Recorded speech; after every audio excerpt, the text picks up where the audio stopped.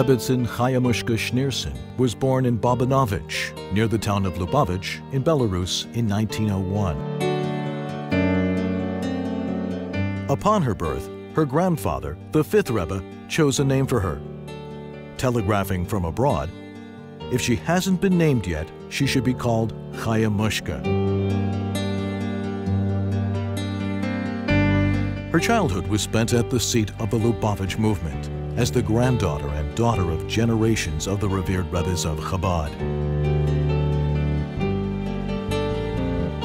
When leadership of the movement was placed upon her father's shoulders, he became the target of continuous threats by the communist regime. With uncertainty hanging over him, he entrusted his middle daughter with the power to conduct all legal transactions on his behalf.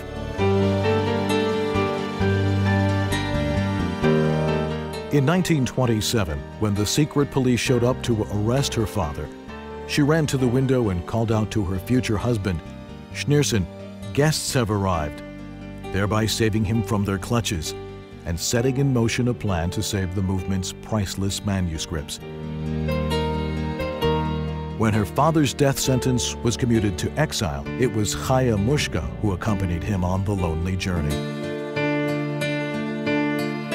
A year later, the young woman who was nurtured on the knees of great Rebbes and Rebetzins married the person who would become Rebe himself.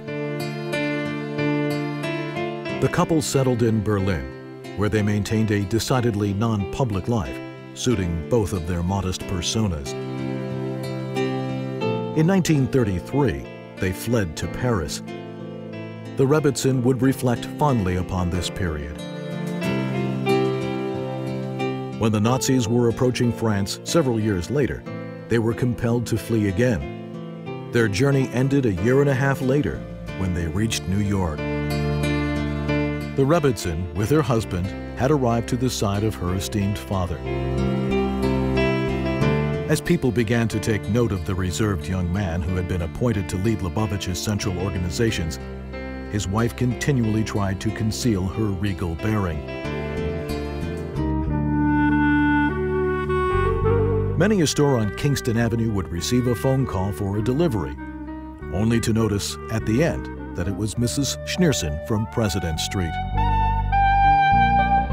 In 1950, her father passed away, and the mantle of leadership transferred to her husband. As the Rebbe toiled around the clock, she remained a steadfast pillar of support behind the scenes, but never wavering for a moment. For decades on end, as the world came knocking on his door, demanding more and more of his time and attention, the Rebetzins stood in the wings, supporting, and wherever possible, assisting.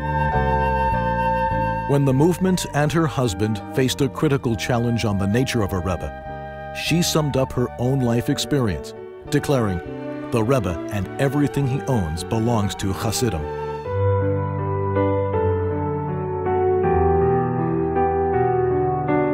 Presented here is the testimony of several of those who knew, or at least observed the Rebetzin up close, collected as part of the My Encounter with the Rebbe project. Because of her modesty, it is difficult to learn about her life. To this day, those who knew her are still wary of breaching her privacy in some way. Many of our interviewees would not share experiences they considered too personal.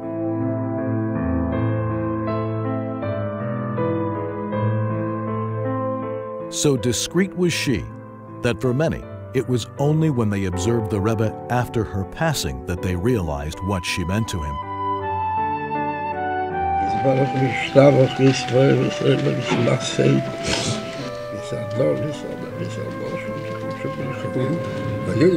From that day in 1988, on his visits to the resting place of his father-in-law, the Rebbe would often spend a few moments in prayer at her resting place as well. Today, thousands of Jewish women and girls proudly bear her name.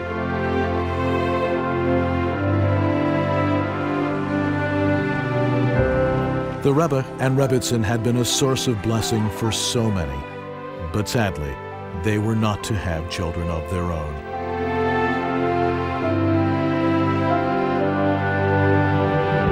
A young boy once visited the Rebetzins' home and naively asked her, "Rebetzin, where are your children?" The Rebetzin responded, "All Hasidim are the Rebbe's children."